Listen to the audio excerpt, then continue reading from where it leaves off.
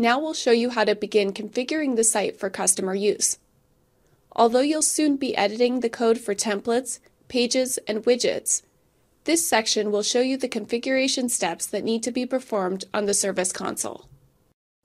After completing this tutorial, you'll understand what you need to do to configure the Oracle Service Cloud application for your customer portal. All the work in this section takes place on the administration interface, so you'll need to log in.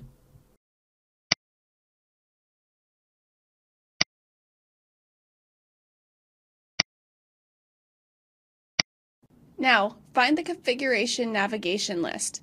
Here's where most of your work will occur. The first thing we need to do is enable permissions for staff members who will be working with the customer portal. Let's edit an existing profile to include those permissions.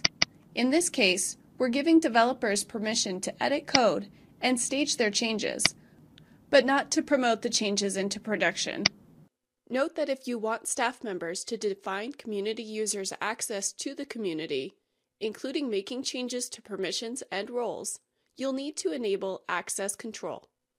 There are several general customer portal configuration settings, but in most cases you'll be able to leave these settings at their default values. However, there is one you must enable in order to work on your development site. Go to Site Configuration and double-click Configuration Settings.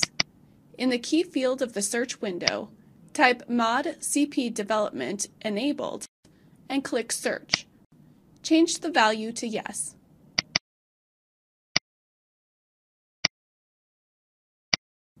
There are also more specific settings that control functionality of individual customer portal pages. For instance, you might want to let your customers use their Facebook or Twitter account to log in. Maybe you want to define password strength requirements. Or you might want to show your customers answers suggested by Smart Assistant. We'll show you some of these in other tutorials as we set up pages, and you can learn about all of them in the online documentation. Let's talk about a few other actions you can perform on the Service Console. Clicking File gives you a link to the support homepage of your customer portal.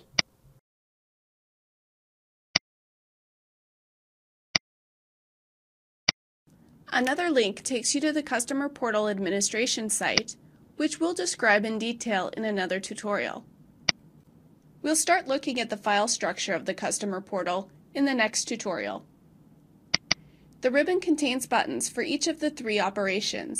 Staging lets you see the changes you've made to your development site, the way they'll look in production.